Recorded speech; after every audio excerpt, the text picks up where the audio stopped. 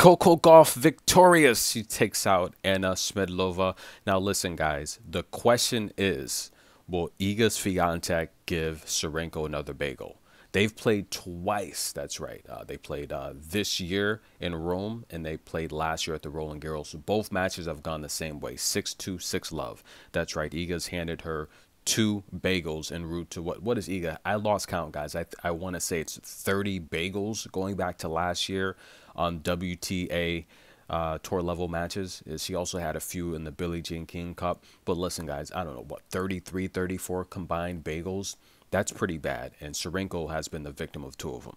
So the question here is, will Sarenko defeat Iga Swiatek? That's that's a very, very tough mountain to climb. It's gonna be nearly impossible. Coco played an amazing match here, guys, and of course there's other questions.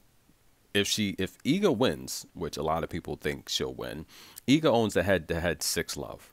And I'm not sure if you guys are aware, but Iga Swiatek beat Coco 5 times last year. She handed her a bagel in San Diego, and of course the WTA finals.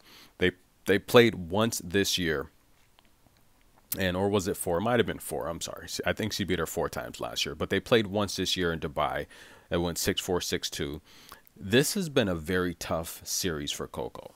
Now, asked in her post-match interview what she's going to do on her day off, she said, well, I don't have a day off. I have to play doubles. Why do I mention that? Because doubles, ladies and gentlemen, that has improved her net play. Will we see the improved net play against someone like Iga Swiatek? Because that's how she's going to have to beat her. Now, these conditions here were very, very windy, and I've mentioned on the scouting report with Coco, she struggles sometimes facing north with her right forehand. She actually mentioned that in this post-match interview. She said, both of us are struggling from the north side. Now, she didn't exactly say the north side, but I'm telling you the north side because when a righty's facing north, naturally, for a lot of right-handed players, that's a very tough shot, going to their right, having to come across their body.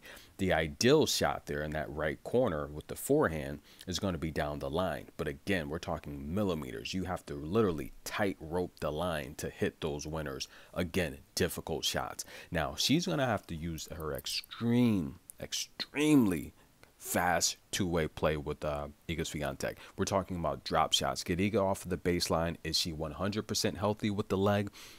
It looks like she's pretty healthy, but I wouldn't say 100% healthy. Anything's possible with these matches, guys. Coco could just come out and dominate all the net points. Iga Swiatek could get injured. Iga hasn't been serving well. We saw today Coco Gauff at one point won 11 out of 11 of her first serves. Iga's first serve win percentage has been extremely low. Last year, for much of last year, we saw her in the low 80 percentile range, which is close to what Serena Williams did for an entire career. That's amazing. So if Iga continues to struggle on the first serve, we're talking about she's producing numbers like in the 60 percentile range, low 70s. That is not going to work if Coco's winning 100% of her first serves, or much like the first set, 83% of her first serves. I think we're going to have a match, ladies and gentlemen. The test and the warm-up was Mira Andreeva, the young 16-year-old, very strong, powerful, athletic. You saw how that transpired into this match with Smedlova. Coco was just all over the place, a lot less pressure off of her. Can Coco beat Iga Swiatek is the question, guys. That is the question. Stay tuned, tennis in a minute. But for now, Coco's going to celebrate this victory as the future of tennis, as the most dominant 19-year-old in the sport that we have ever seen up to this point. That's correct. We're talking about accolades. No one has done what Coco's done by the age of 19. No one. Unbelievable. Tennis in a minute. We'll see you soon.